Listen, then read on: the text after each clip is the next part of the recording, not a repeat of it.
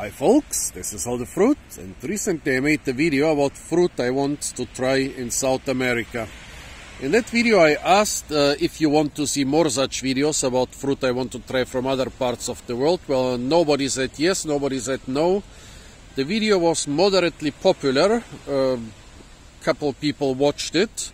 Well, I don't know if this was just because they thought I would show them some beautiful pictures of South American fruit. I didn't do this. It was just a video of myself talking. But since so many people watched it, and some watched it even over several minutes, I thought, yeah, maybe people would like those kind of videos. So I will make a second one and see if it's a lot less popular than the first one. I will probably abandon the idea. If it stays more or less popular, I might do a series. So please tell me if you like to see such videos where you basically watch me talk about what fruit I want to try. I am not using pictures of fruit I don't know and I haven't tried, because I'm trying to use only my own material and not get stuff from others. So, well, Australia, yeah, bush tucker is a very popular thing in Australia. Basically it means everything from a grub to a kangaroo, and also including all the edible plants there. And Australia has a lot of fruit. Well, a lot of them are quite dangerous. Everything in Australia is trying to kill you, including the food and including the fruit. But that makes it kind of interesting. Since I saw a book about Australian bush tucker about 20 years ago, I always wanted to go there and try all this stuff. Well, excluding the grubs and worms and roaches and other things. So let's see what fruit we can find in Australia, which I haven't eaten yet. Well, the first one is the Dodder laurel or love vine, Cassuta megalantha or Cassuta filiformis. It's the only parasitic genus in the Lauraceae. You can use the stems as a vegetable, you can use it for medicine, you can use it to make paper, and the stem and the fruit are quite edible and tasty. Well, I think I saw it on native markets in Borneo. It also grows in Indonesia and all the way to Southeast Asia, but I never tried it. I think I even identified it as Dodder laurel, but back then I didn't know that the fruit are edible too. So something I missed on. Well, then we have Bolwara or copper laurel, Eupomacia laurina. That's not in the Lauraceae, it's in the Eupomaceae.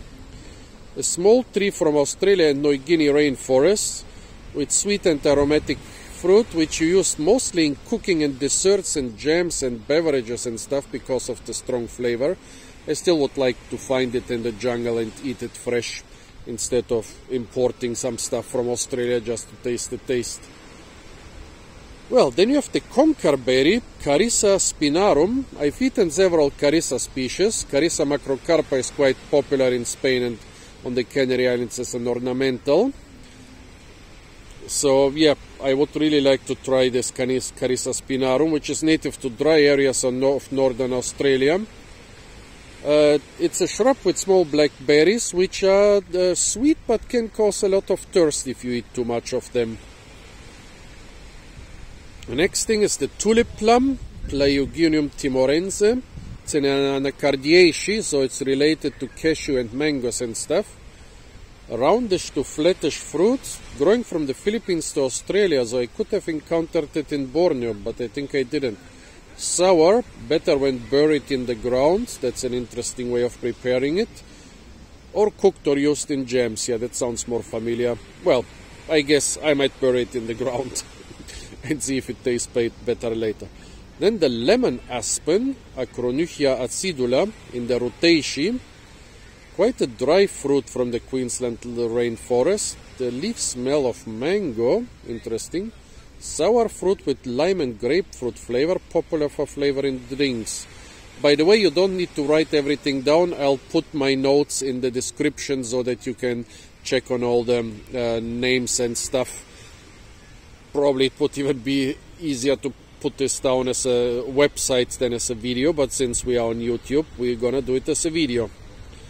The red bush apple, Syzygium suborbicolare. It's like a rose apple, but red and tart, not so rose flavored.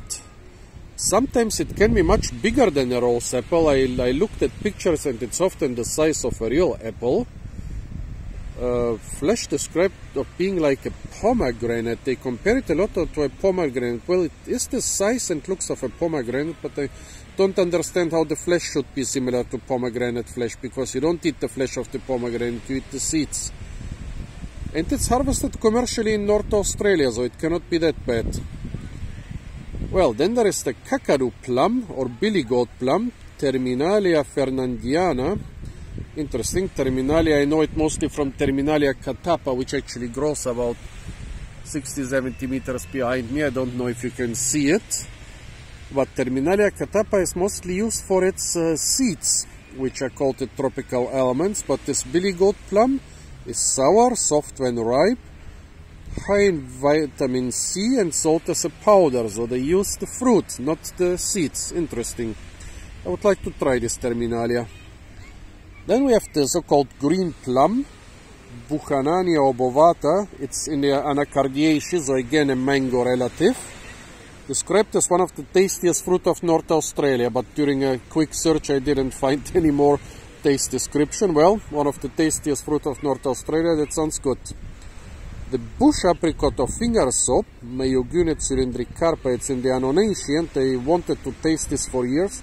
I think I saw it on Earth Titan, one of his videos on unknown Annonaceae fruits. There were a couple Annonaceae fruit I learned from those videos. Well, this bush apricot looks basically like an orange sausage.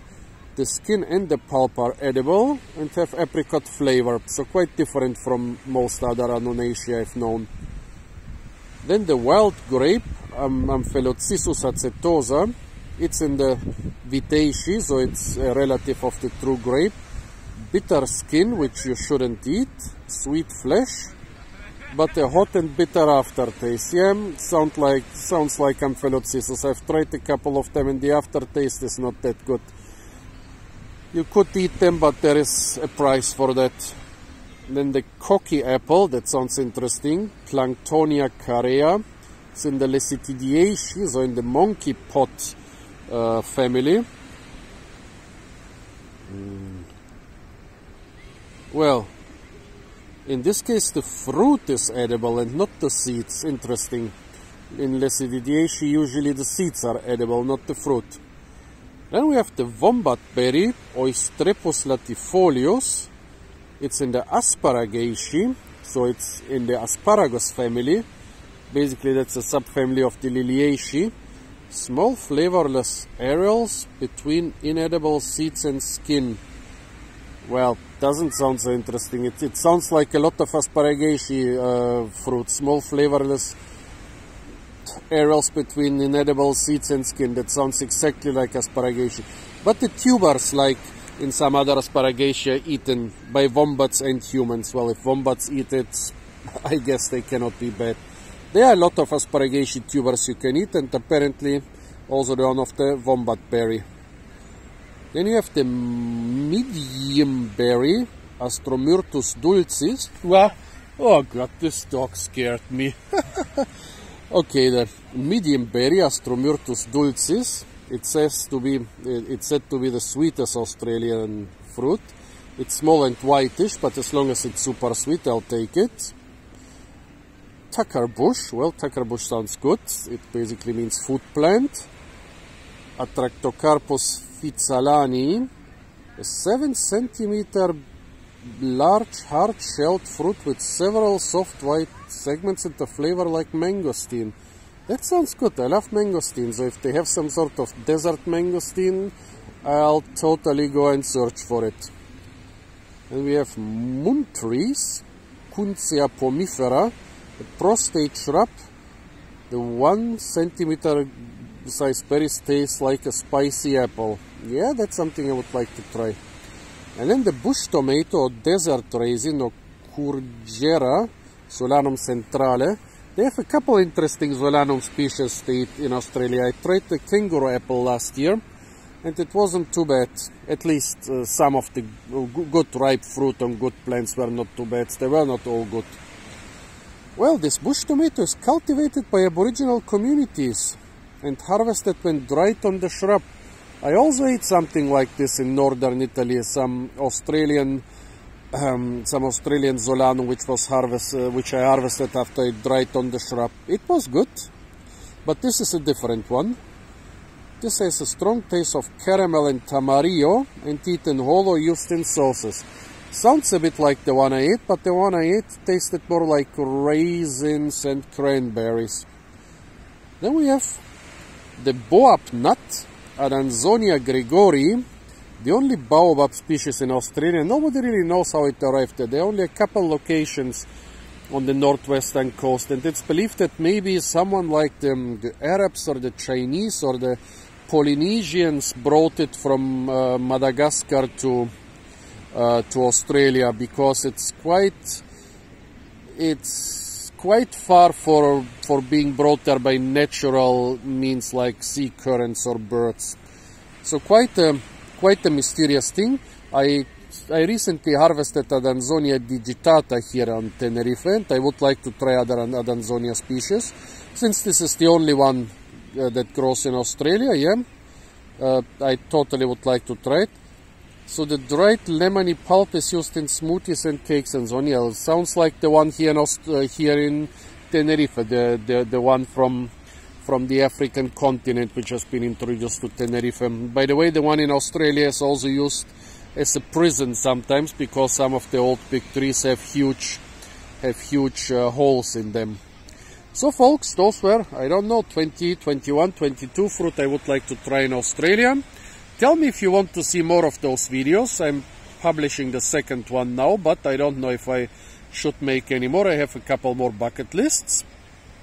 Also tell me what type of videos you would like to see. Right now I'm thinking about maybe changing some things about the channel. Give me some ideas.